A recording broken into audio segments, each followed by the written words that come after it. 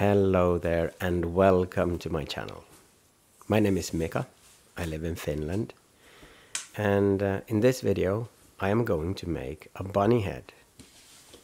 It will be a little bit evil. The first thing I do is wedge my clay, and after that I start pinching. I want to make a ball out of the clay, and it should be hollow.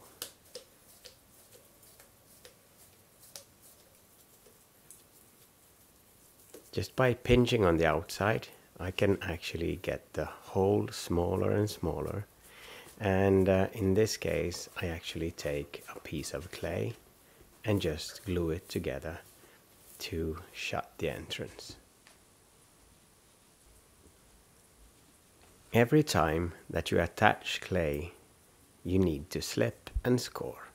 This way it will actually stick and won't break in the kiln.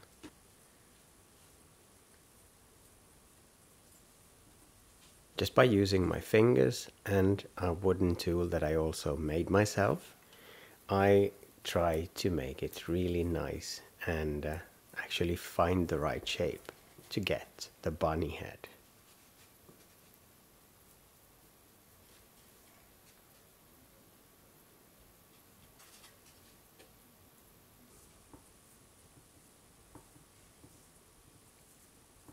I make a ridge from the nose up to the top of the head, and this way I know where to place my eyes when I start making the eyes for the rabbit. As you can see, this shape is also perfect for badgers, insects, all kinds of rodents and stuff. What I do now is cut out the eyes, and they look a little bit big right now, but just follow me. I roll them out and flatten them a little bit, and then of course I slip and score again and try out where I should put them.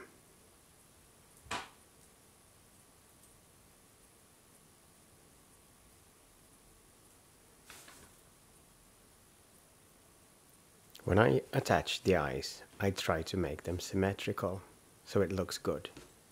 After that, I use a special tool that I made, perfect for making eyes.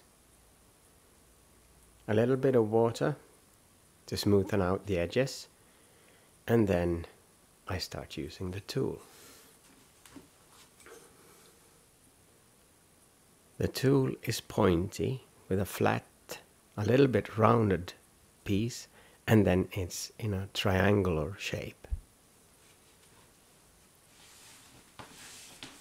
By using the tool, I make the eyeballs, and you can see one end is a little bit more pointed than the other, so it's really good to use both ends.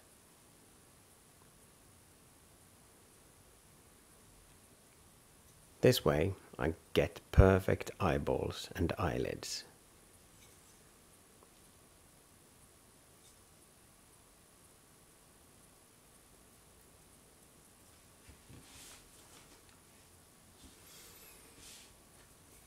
And then of course I make the other eye the same way. To get it symmetrical, it's best to look straight from the nose part of this bunny, so then you know that both eyes look the same.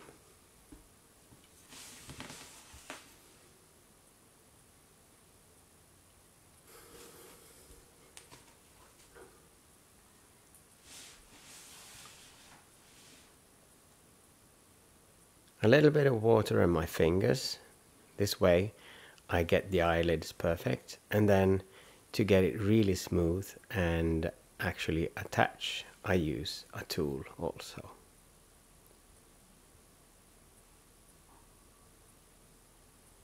So far so good. It's now time for the ears. The clay I use today is a stoneware clay, and it's perfect for building and sculpting. I am going to burn my rabbit twice. First in a bisque fire, and then I'm going also to glaze it. and then burn it in stoneware temperature. I cut 2 pieces for the ears, and then I start by pinching almost like a bowl or a boat, and I try to make both ears look the same.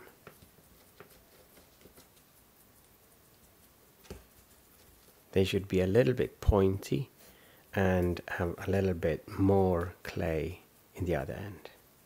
This is good when you attach it to the head. Just by choosing other ears, you make totally different animals, but this one is going to be a rabbit. When both ears are done, I try them out on the head, and then I use my thread to cut away extra material, so they look really great and sit in right places. I use a piece of sponge as support, but you can also, of course, just use a piece of clay or something to support your ears so they don't fall. Both ears are done, and it's now time to put them on the head.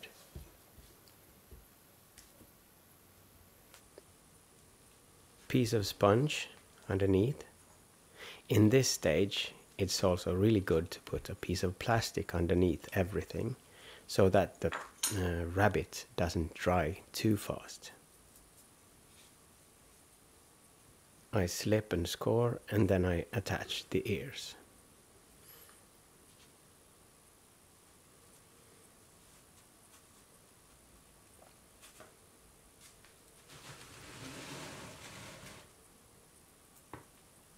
First one done, and it's time for the second one.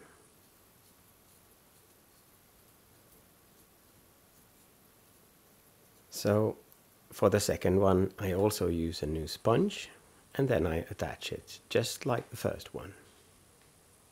After that, it's just time to finish up my rabbit. I make a nose, and I also draw some lines on it to get some structure. This rabbit is a little bit too wet right now, so I will leave it for a few hours to get the real finishing touches. There is one more really important thing to be done. I need to make a hole through my rabbit, otherwise it will just blow up in the kiln. So I use a brush and just push a hole through my ears all the way into the head. This way the air can circulate. So now my rabbit is done. And well, what will it look like? This is the final rabbit. I hope you enjoyed my video, and I hope you subscribe. Thank you so much for watching. See you again.